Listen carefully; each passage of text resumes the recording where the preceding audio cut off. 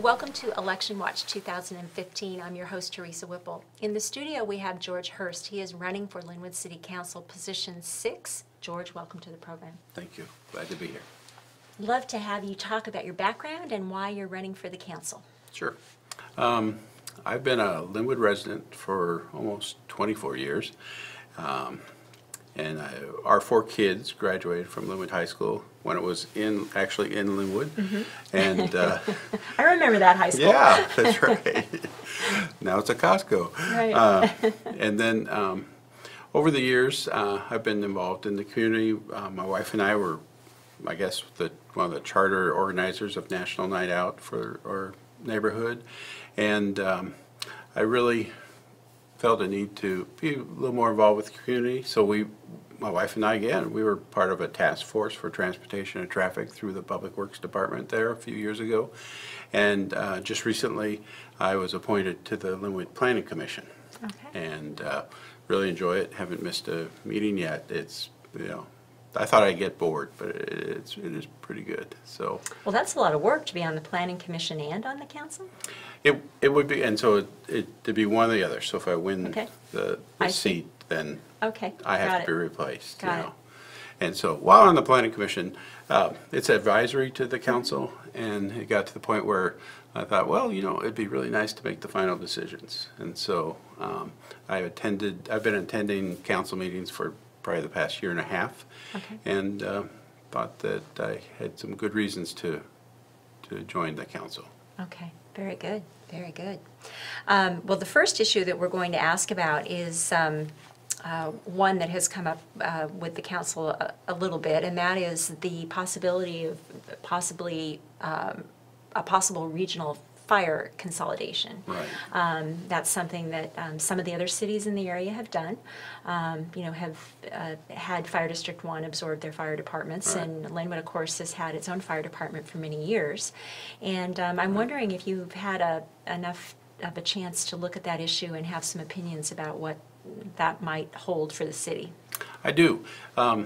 It's not an easy issue. It's complicated. My concern would be whatever decision is made is best for the citizens.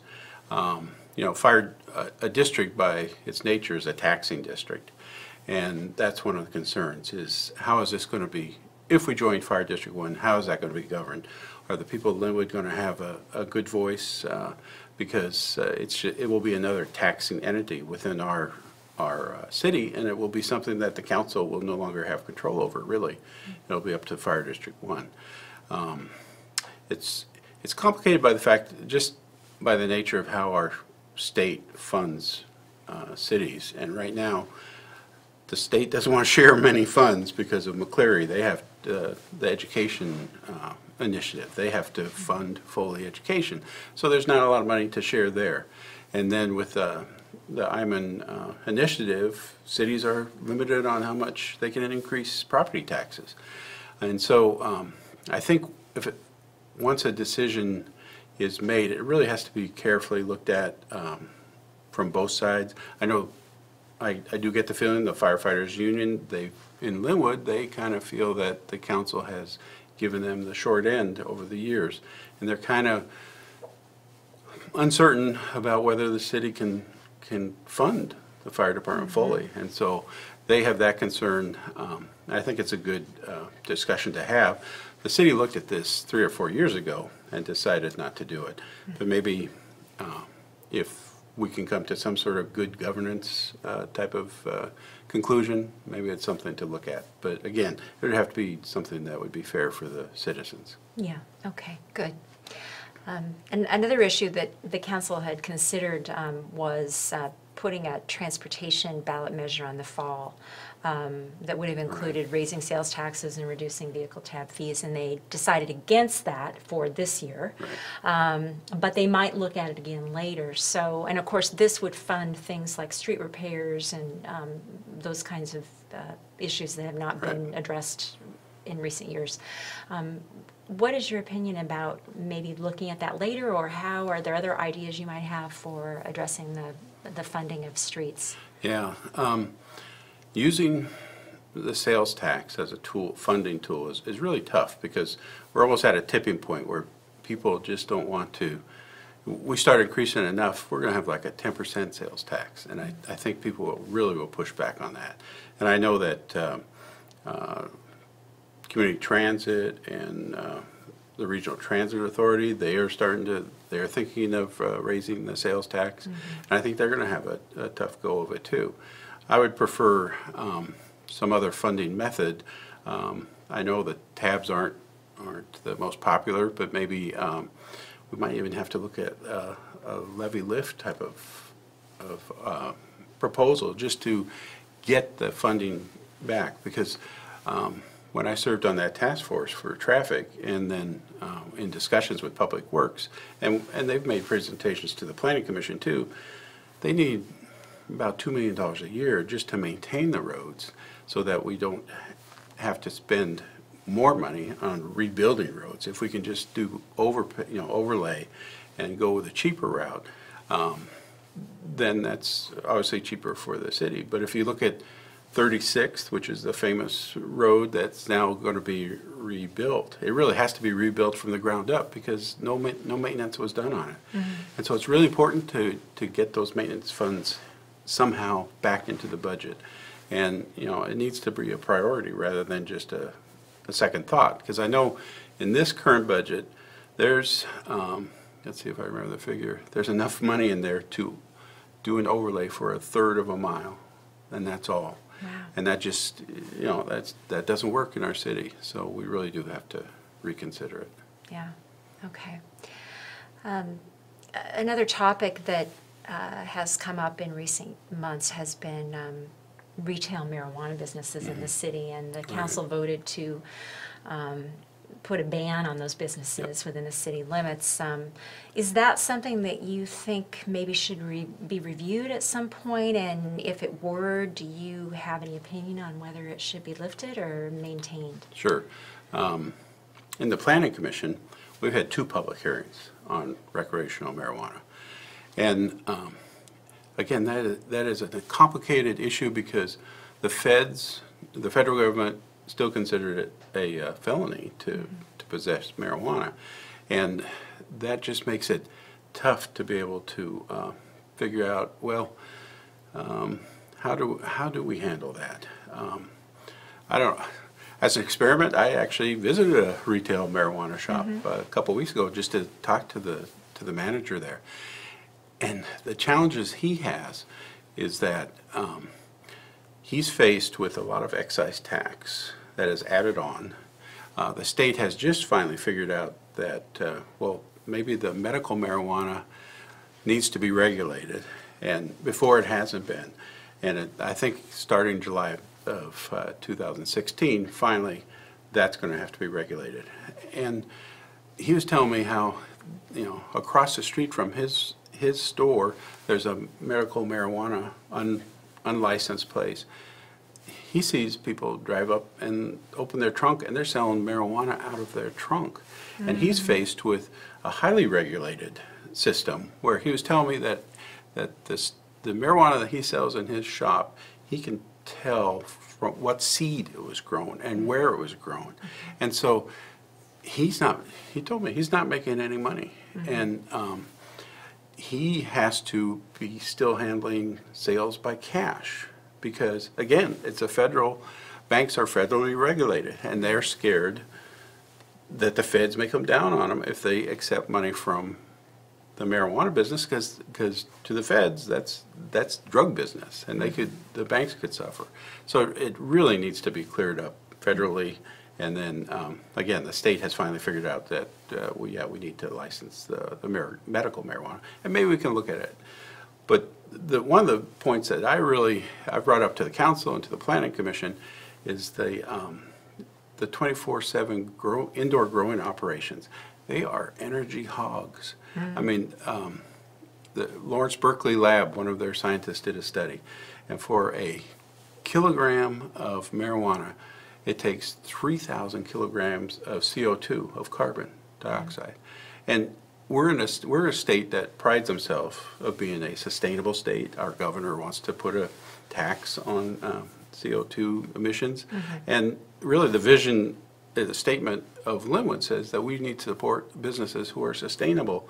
And for me, an indoor growing operation just doesn't do it. And so I voted no both times in the Planning Commission just based on that.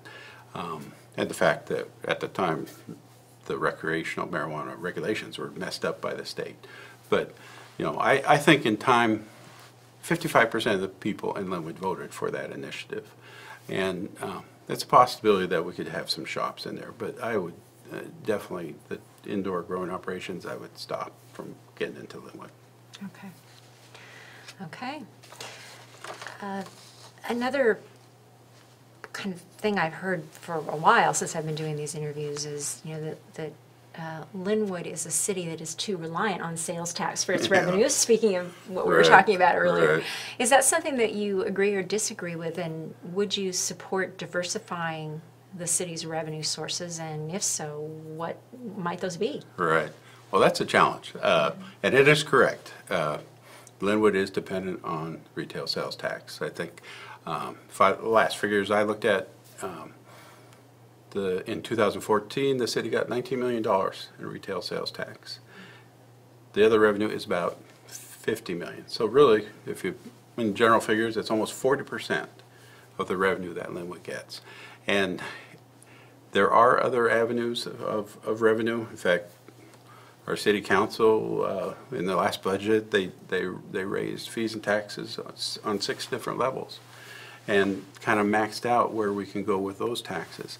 And so I think that I kind of like the fact that maybe we should almost embrace our sales tax and say, you know what, we've got a great mall, we do have great retail businesses in Lynnwood, and if we can bring in people and have them shop Lynnwood, okay, that's good. But there are dangers. I mean, like in the last recession, boy, that really hit the sales tax, and then we really had to do some cuts in the city budget. But, you know, I think we do have other avenues of revenue, but it's still going to be the sales tax that's going to be number one for Lynnwood.